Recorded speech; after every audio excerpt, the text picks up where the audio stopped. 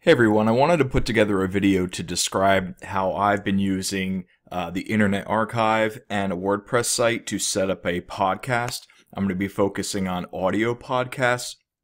Sometimes people get confused about what is a podcast, or we call everything a podcast.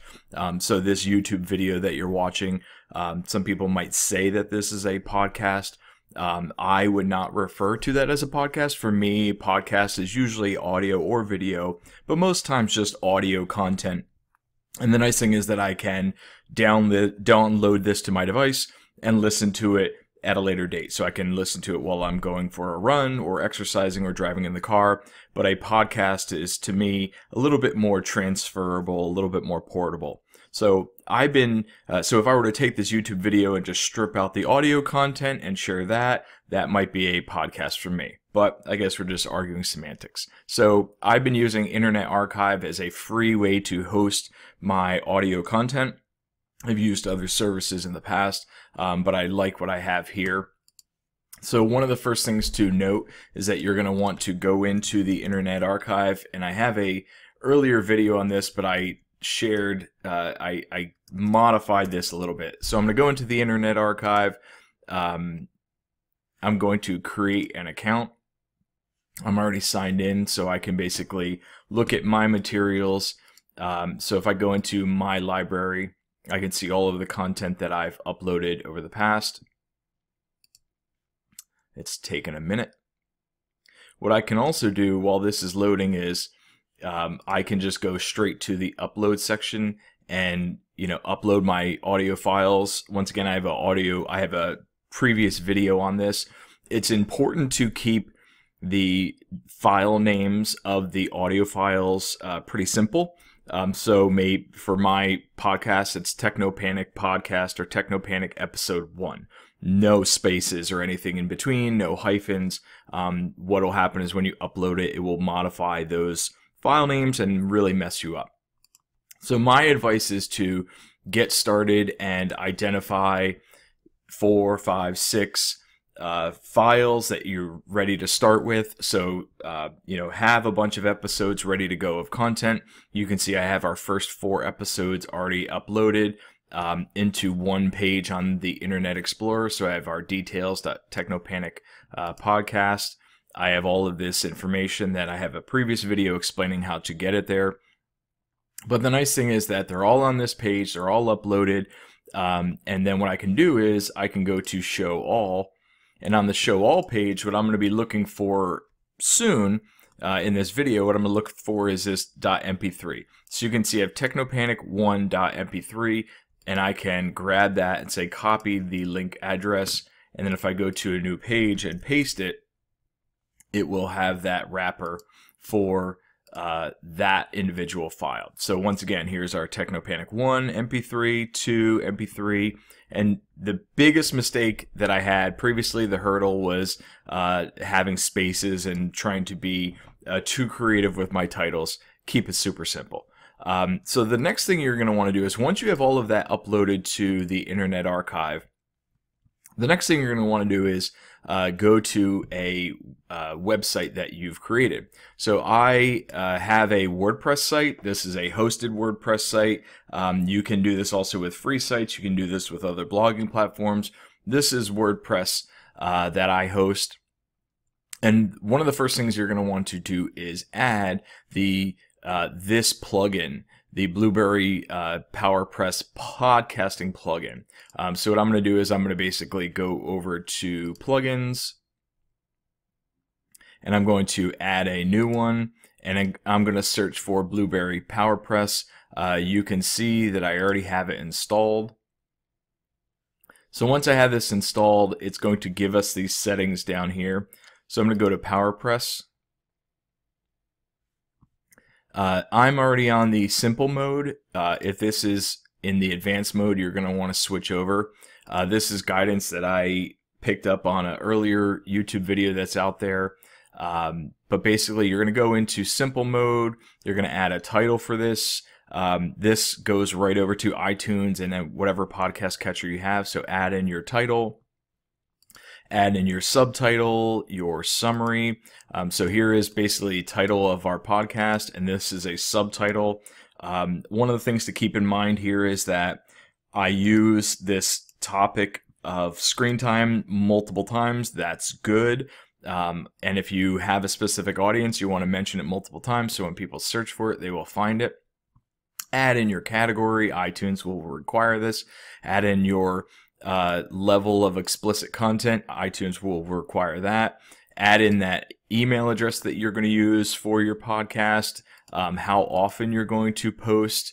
You're also going to want to use upload cover art for your podcast. One of the tools that I definitely recommend using is Canva. So I created our cover art in Canva. I do a lot of different pieces in Canva, but you can see I bought this background and I created this, agreed on it with my colleague, and we uploaded that. So you're going to want to upload that. You're going to want to enlarge it. When it kicks it out of Canva, it's going to be 800 by 800 pixels. You're going to want to enlarge that and then host it somewhere. What I did is, you can see I hosted it, I uploaded it to this WordPress site, and then grabbed the URL to share here. So make sure that you upload that. Down here you can have other modifications to this. I pretty much left it all alone. Once you set that up and you have all that running, you're going to go to the advanced mode, and this is where you'll add a lot of the same content that you just added in the simple mode. It's a little bit confusing, but I think it's just trying to specify for other podcasting agents. So what I do is I frequently will open this tab on one screen and open it on another screen, have it on simple mode on one screen and advanced mode on this one. But if I look through this first page, you're not really changing anything. Under episodes, I didn't change anything in this field either. I pretty much left everything as it was. When I go to services and stats, I didn't change anything here either. Under website, I left it as left all of these as they are. So I have the media players and links. I liked having the media file viewable on the page, and it pretty much left everything the way that it is here. Okay, but then once I get into feeds, the next couple tabs is where it gets very important, because in your feeds it's going to talk about modifying our feed.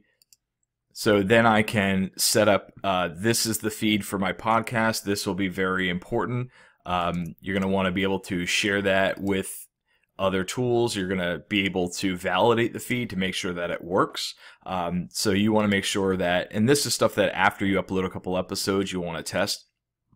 But one of the things you want to make sure is the feed is basically the pipeline. It is one link or one URL that keeps all of your episodes hosted on it. So you want to make sure that it's working and doing what it should do, or else iTunes and other spaces are going to kick you out. So once again, down here in the feed settings, what is my title? Again, from the simple area. Feed description, again, from the simple area. I pretty much left all of this stuff alone. I didn't include a show location or anything else. And then what is the parental rating on this thing? If I go to Apple, this is the content that Apple and iTunes is going to review when they approve or review your podcast. This is also something that's going to show up in iTunes at a later date. So basically, this is all the same stuff that I copy pasted over from the earlier parts in the simple mode. I have the category again, the explicit rating, our author names, email addresses, all of the same stuff that we saw before. I could change this. I decided to leave it alone. Once I get my feed running, I want to leave it alone. In Google, this is for Google Play. We uploaded our podcast to iTunes, Google Play, Spotify, Stitcher, Pocket Casts, and a couple other places. We wanted pretty much, my mindset is you want to make the podcast available to whatever client or podcatcher someone's using. So a lot of this stuff is basically the same information, but Google Play now has access to it, and you're sharing it out there.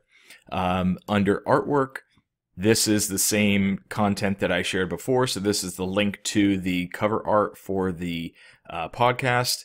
I left all this alone. Google, I used the same link there as well. So basically, it's a lot of the same information that you're copy pasting multiple times and just sending it out. This plugin is sending it out to the different channels. One of the things that might be helpful is to have a Google Doc or a Google Keep note set up where you have all of this information ready for you to just copy paste over. Destinations, I didn't change anything here. Actually, that's not entirely true. After we were approved by Apple, by iTunes, I put the link there. When we were approved by Google Play, I put the link there. And then this is also helpful. You know, you can click the link and it will send you right to the page to go submit your podcast. So this whole page basically walked us through the process of where do we submit the feed to get it reviewed and then validated. So pretty much every single space here approved our podcast. TuneIn rejected us. I think Stitcher we were approved, but I just have to add that in. But we're definitely on Spotify and Google Play and Apple. So once you have all of that up and running, the next thing you're going to want to do is you're going to want to upload your content and create that feed. So you have the feed, you have that stream that's coming out of your website, but you want to make sure that you have the episodes built in there. So if I go to posts, I'll show you some of the posts that I have uploaded and give you an idea of what this looks like. So in our most recent post that is live, we have a couple others that are in editing and review and a couple others waiting to get posted online. What I have here is a title. You can see the permalink for it is our Technopanic /4 or -4. We modified this to basically just have the episode number and the title. This was after reviewing what other podcasters were doing. We try to keep it simple. So when we have a podcast, we'll have a Google Doc where we'll share our news and notes for each episode and clean it up as soon as we're done recording. And that Google Doc has all of the notes and links for all of our episodes. And then when I post this online, I go back and copy paste that content over here. So these are just notes from the recording session. Over here, I created a category for podcast. It's a little bit overkill, but I just felt like I wanted to make sure the feed was up and running. And if someone wanted to go through the website and look at just the podcast episodes, they could. I also had a lot of tagging, and then here I have the cover art uploaded as well. Once again, to share it in your feed settings, you have to upload it somewhere, so I upload it to the site. So I'm using it for the featured image of the post and also for the feed. I previously had this set up so up here in the post I would have the image, and I thought it looked a little bit too weird, especially for my theme, so I basically just made it the featured image. I don't think it really matters where you put it. And so the next thing you're going to want to do is, I'm going to go down here and say modify existing podcast episode. But one of the really nice things about that Blubrry plugin, the podcasting plugin, is it will add this dialogue down in the bottom of your post. So the key here is you're going to want to put in the URL. Pretty much the only thing you need to do is grab the URL for the episode. So what you'll do is you'll go over to the Internet Archive. I'm going to put all my episodes on one page to make it easier for people to find. But if you have individual ones, you could either go to control click or right click on this and grab that link address. Because I have multiple files here, once again, I'm going to go to show all. I'm going to episode 4. So episode 4, the MP3. What this is doing is when you upload the audio, it's going to automatically convert it to other formats. That's incredible for people that are on Internet Archive, but if it's just a podcast feed, it's a little bit more annoying. So I'm going to basically control click or right click on that, grab that link address, and then go back to the post. When you first start this up, this will be blank. So this will be blank. You're going to have to paste it in there, and then you basically verify the URL. what it's doing is it's basically talking to the Internet Archive. It's looking for this link to make sure that the media is there and it loads correctly. And then once you get this, you're golden. The challenge is getting to that has always been a pain for me. And then everything else here, I basically leave alone. This is auto-detecting the size, the length, and everything else. I didn't touch any of that. All I did is paste in the URL and verify the URL to make sure that it's working correctly. Once you get to that green, you're absolutely perfect. The mistakes that I made in the past, basically, let me see if I can replicate some of that. So if I go in and I grab a different one, what was basically happening is some of these to have the space. What would happen is the in between the copy pasting, somewhere the browser would basically inject other characters. It would inject like a %20 sign, a %20, and into the URL, and that would really mess it up. And so to eliminate that, I advise you not to have spaces and keep it super simple. So have your podcast name, episode number, and MP3, and then when you grab that URL, you can paste it in here and you can see that it basically has the same name. If there were a space in this, it would have something crazy like %20 in there, and you'd have to go through and delete all of those, and many times it just doesn't work. And so while we're here, just because it was a huge pain for me, if you upload things and you need to clean it up, the way that you do that is you go into, let me see if I can go in and edit this. So if I go in and I go to edit, I can change the files. And then here, what I would do is I would go in, and I did this before the video, go into rename, and basically eliminate all the dots, dashes, everything else, and then let it sync, or basically change those file names in the Internet Archive. So once you have that ready to go, I have the title, I have the episode information, the media content is there, it's all verified. I'm going to go back to the post. I'm not going to save this because I don't want to mess anything up for my feed right now. I spent too much time figuring it out. And what I'm going to do is I'm going to go look at the post. So the public side of all this, I have the main website. This is my featured image. The dates are very important. So when we realized what cadence we wanted to have to launch our podcast series, we basically agreed that we wanted it to be every 2 weeks and release on Wednesdays. So I basically grabbed a calendar and I checked off the 4 episodes that I have, went back every 2 weeks. So went back about 2 months and just dated those, because what's going to happen is when this gets pulled into iTunes and elsewhere, it's going to look at the title, it's going to look at the date and stagger your episodes based upon the date, and then it's going to pull your audio feed. And so if you need to modify the release schedule, you're modifying this date first of all. And so yes, things that come before this, even though it might be listed as a different episode number, iTunes and other places are not going to care. They're going to look at your date. So here's the external or the public side of the post.